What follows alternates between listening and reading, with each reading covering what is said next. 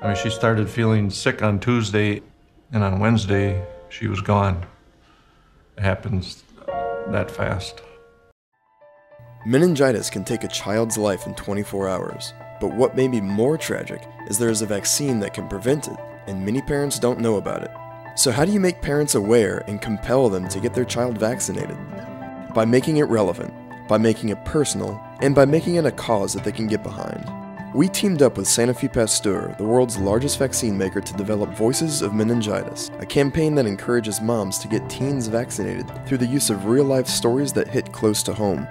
Working with our media and PR partners, we created a 360 integration of advertising, social networking, search, print, and in-office materials, all centered around these stories.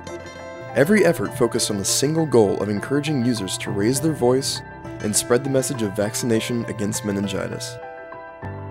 Share tools and social networking sites extended this message, turning it into a cause that the Mom Network could spread. And the initial results have far exceeded our expectations. In the first few months, over 250,000 unique visitors came to the site.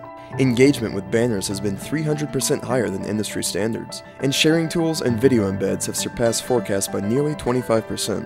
All of these results have led to increased awareness, and of course, increased revenue for Sanofi Pasteur.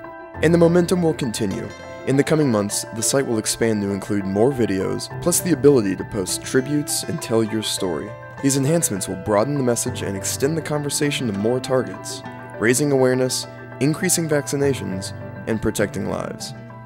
As happy as I am with my life right now, I know that I'm lucky.